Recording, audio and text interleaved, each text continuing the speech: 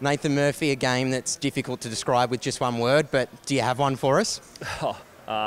Manic. No, I watched that last probably 10 minutes inside, which was pretty crazy. But yeah, just the will to win from the boys is crazy. They probably outplayed us all day, but these boys are just so good at staying connected no matter what. And yeah, it was just so good to see. Yeah, we're learning. We're continuing to grow, which is great. But yeah, it was great.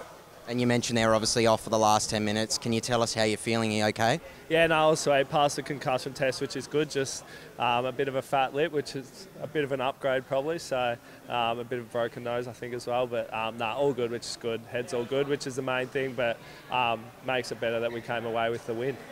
And someone at the opposite end of the ground from you, Brodie Myercheck, really kept competing in that first half. Can you talk about his role and I guess his will to kind of inspire others to come around him? Yeah, Checkers is probably still, I reckon, one of the most underrated players on the field. Unfortunately, Krug's went down, which meant Ash had to go into the ruck, and Checkers was playing against two people at some times. And he doesn't mark it all the time, but his ability just to bring it to ground and bring the small forwards into play is just crazy what he does. So courageous. It's inspiring for us as a backline, and he does it every week, which we're so lucky to have him part of our team. And it felt like we just rode that wave of momentum in that last quarter. There was Noble's goal, Johnson's palm over the top of his head with that tactical point, but we left it right until the final minute. But there must be just so much belief that we will find a way to get the job done. Yeah, I think 30 minutes is a really long time. Yeah, I think people think you just have to go straight away, but 30 minutes is so long in a quarter, and we knew that if we can continue to stick to our system, similar to last week, we'll break them down.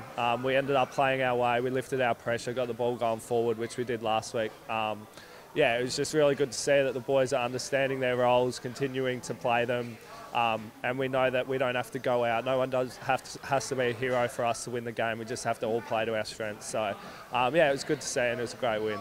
Exceptional team performance and amazing game from yourself tonight, mate. Enjoy. Thanks, boys. Appreciate it.